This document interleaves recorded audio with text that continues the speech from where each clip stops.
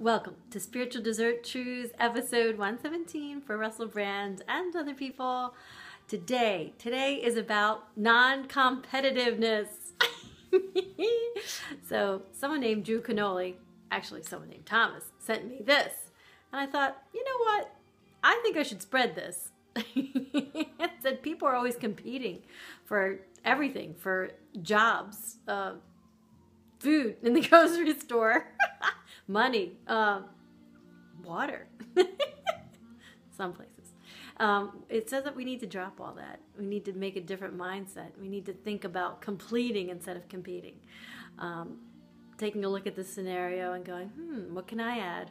Instead of, what can I take away? So, yes, I'm wearing my genie hat and my magic wand, which I glued the little hearts back on again. And it kind of reminded me of this hat, which I made. My Magic Genie hat. So if I could, I'd wave the magic wand over the planet, which I do in meditation anyway. Just take a moment and get out of this vehicle. It's just a body. So if you closed your eyes, really, how much space do you take up? You could actually be the entire universe. And so, maybe you are. When you go to meditate, if you are a seasoned meditator, you can sit for 4 hours. You love yourself because you know you're one with the entire universe. It's very easy to love everyone else because they are you in a different body. It's easy, right? Not really. Take like another aspect of you, which is of course another human, and they're like yelling in your face. What do you do? Christians say you turn the other cheek. Here, you may have my other side. Go ahead, whack away. I don't exist, I'm a hologram.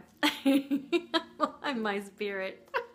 Well, you know, if you've got a really good handle on this, Jesus on a cross said, forgive them. They don't know what they're doing. Could I look at the other aspects of me? Well, you know what? Once something really bad did happen. And I was like, all right, God, this person's you. I'm also. So how would you like me to help? What would you like me to say? What would you like me to do?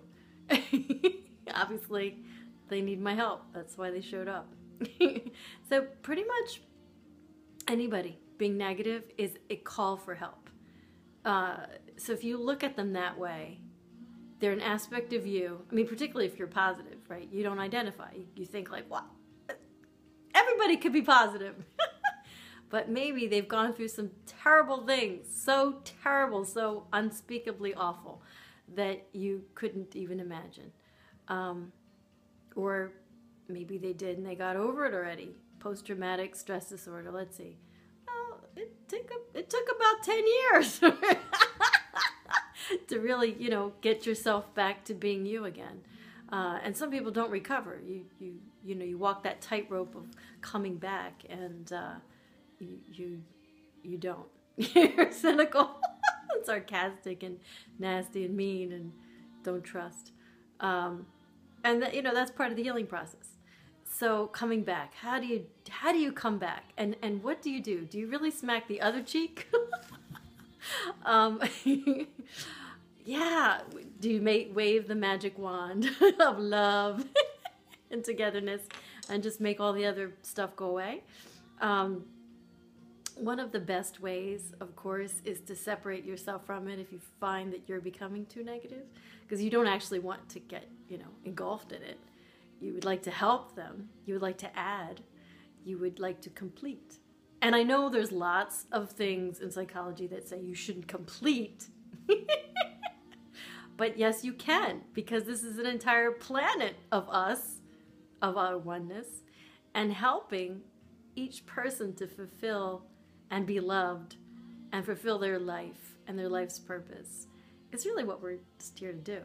And so since they're all of you, just in another body, it's okay. You can add your help, and your love, and your togetherness, because we're really all one.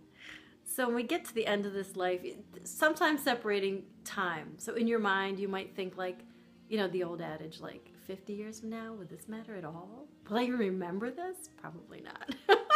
So don't get upset. Walk away. It's easier said than done, especially when your emotions are flaring. But know that if your emotions are flaring, that's because there's a lot of love there. Because if you were completely apathetic and could walk away and be like, bye, see ya, you would, yeah, you wouldn't care. So know that, you know, that fueled emotions actually are a sign of love. Let's see. I would